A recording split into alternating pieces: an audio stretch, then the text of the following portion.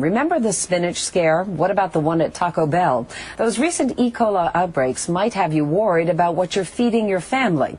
Some say radiation is the answer to all those problems. But is it safe? 2 more suspected cases of E. coli contamination. This subject has been in the news a lot recently. It's an E. coli outbreak. The outbreak has spread to at least 19 states, is being blamed for 1 death. Recent reports on foodborne illness in the U.S. have many consumers up in arms about food safety. Fears that some experts say can be prevented.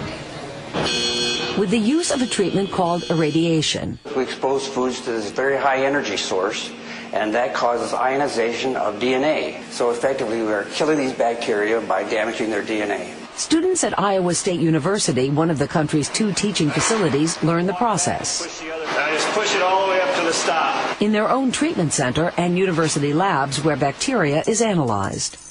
We have 2 plates showing the bacteria that have resulted after 24 hours of growth. The radiation would have reduced that to non-detectable results. Irradiated foods are available in stores, usually costing a few additional cents.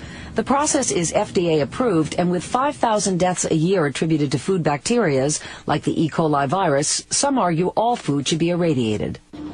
But consumer advocates like D.C.-based Food and Water Watch say not so fast. We need to be doing a lot more to make sure that we're growing clean food in the first place rather than treating it with these really harsh, dangerous technologies to try to fix it at the end of the line. But proponents like Dennis Olson stand by the technology. There's no question that it is safe. Ultimately, consumers will decide. Madeline Fernstrom is today's diet and nutrition editor, as well as the director of the Weight Management Center at the University of Pittsburgh. Madeline, good morning to you. Good morning, Aaron. As we saw in that spot, several E. coli scares in recent months in this country. If irradiation can get rid of the E. coli, get rid of the problem, then why aren't we seeing more products in the stores that have been irradiated? Because as you say irradiated, and what pops into your mind? Radioactivity. It is absolutely untrue. Food irradiation is another word for cold sterilization. We think, for example, with milk, it's pasteurized and it kills off all the bacteria with heat. We would never think of drinking unpasteurized milk.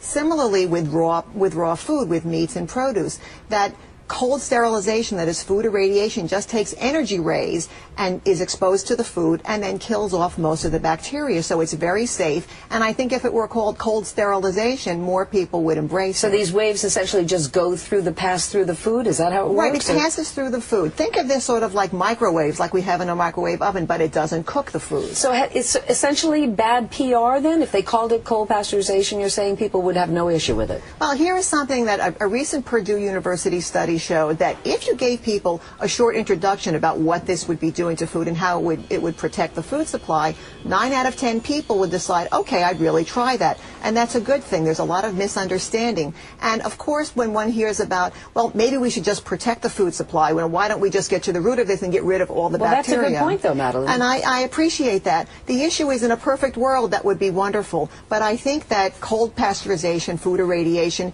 can be a good tool to help keep the food supply safe. It does not replace good manufacturing processes. There are some special interest groups who say that sometimes this irradiation can chemically alter food and create things like carcinogens. Now, the FDA and the CDC have said that's not true. The food is safe. Who's right? Who do you believe? Well, you know, we have to go with more than 40 years of scientific data. People worry about these things. The FDA, the CDC, and scientists working in this area. It is absolutely safe. And the fear of and opinion about this can't really supersede the ability to say we need to keep the food supply safer and try and kill off as much bacteria as possible. Doesn't it with certain foods actually change, though, the texture of the food and possibly the taste of the food? Now, of course, food irradiation can't be for everything. We really want to look at, things that, like potatoes and onions and some of the fruits and vegetables, that can have a change in texture and perhaps in taste. And it may not be for some of these things. Certainly for raw meats, poultry, pork, lamb, and you can even purchase some already packaged. And there's an international sign for What is food the sign? How do you know irradiation. if your food has been irradiated? Well, because there's a sign that is agreed upon that's on the food. And I have to tell you, we did have a little trouble in sort of the Pennsylvania, New York, and New Jersey area finding some of this. But we did get some examples. And hopefully we'll see some more of these foods once people understand this can really help to keep the food supply safe. At this point, just so I understand, because I don't think I've ever run into this symbol in my supermarket. Maybe I just haven't been aware of it, but how much food right now in this country is irradiated? Well, very little, and I believe an estimate is about 1% of the food is irradiated. Now, it is approved to be irradiated and then sent to the supermarkets, but the debate really goes on. Will consumers purchase this? The cost issue is not significant. It's just pennies more, but also there can be a lot of savings in produce if it's used for that, because spoilage is less. You can have a longer shelf life, which can be a help, and much less food wastage. But bottom line, whether your food is irradiated or not irradiated, you still have to practice healthy preparation at home. Once the food gets home, you still have to wash your hands, not mix raw and cook things. It's only going to protect it coming from the farm to your house, and then you still have to use safe practices, and the same with restaurants. Okay, irradiation does not equal radioactive. No, it's a safe thing and good to kill bacteria, keep the food supply safe. Madeline Fernstrom, as always, thank you very, very much.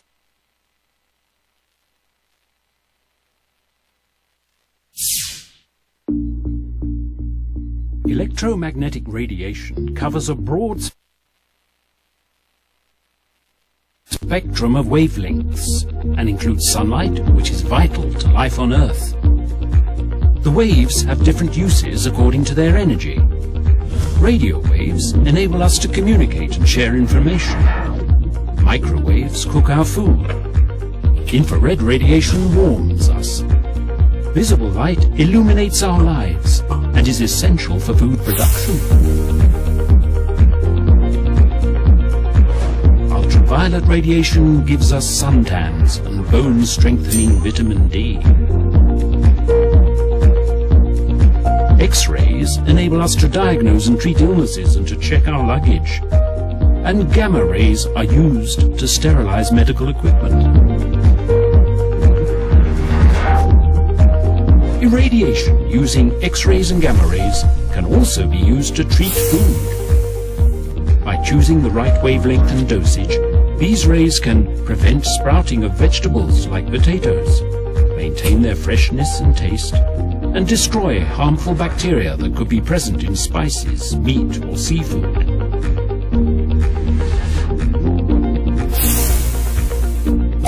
They also can rid fresh fruits and vegetables of insects that might otherwise hitchhike, spreading to other regions of the world, where they could have devastating effects on the environment and agriculture. Food irradiation involves shining electromagnetic rays or beams of electrons onto food. The energy is transferred at an intensity necessary to give the desired effect. It is a cold process, so spices retain their unique flavors and aromas that would be diminished by heating. It also avoids reliance on chemical methods, such as fumigation or pesticides, to combat bacteria, insects, or other spoilage organisms. In addition, those irradiation beams pass through packaging, so the food remains protected from bacteria or insects after treatment and will remain fresh longer. Food irradiation offers a chemical-free and heat-free approach. It maintains fresh food quality, reduces the risk of foodborne diseases, and prevents the spread of exotic insects through globalized trade.